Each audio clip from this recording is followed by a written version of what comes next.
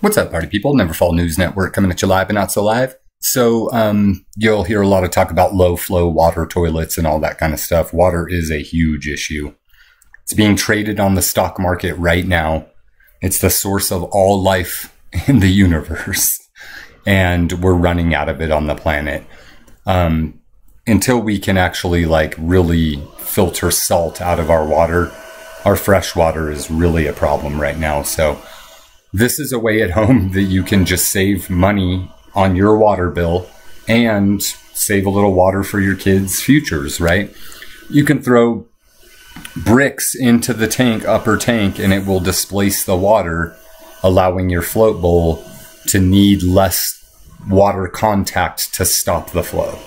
So you can do this with, I use a Gatorade bottle, a 32-ounce Gatorade bottle filled with water or sand or dirt or anything that weighs down works just as well. You're just going to try to put something in there that fills the space where water would normally sit, and you'll save, hey, it's a couple bucks a month, man. After a year, that's a lot. After 50 years, that's a lot of money, few $100 just putting a brick in, and a brick's $1. So, and again, I use a Gatorade bottle because it costs me no money, and a brick is a resource to me. Gatorade bottle sitting in my tank is a great use for a reusable use for a plastic container.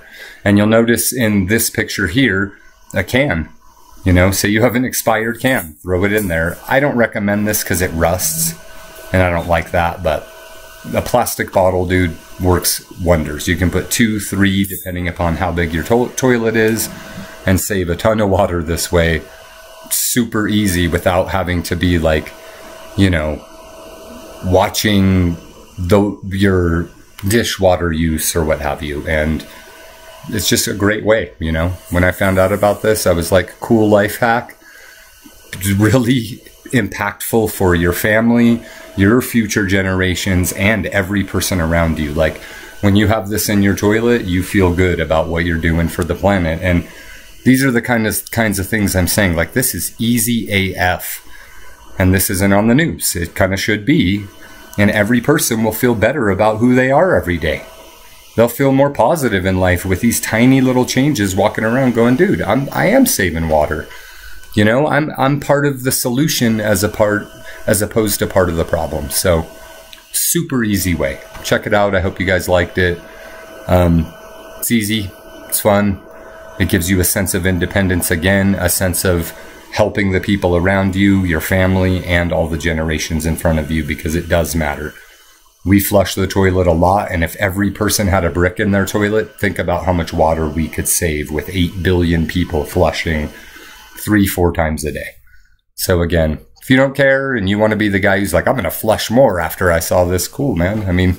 Live like that, But hopefully in our progressive movement, we have people who go, wow, that's pretty cool.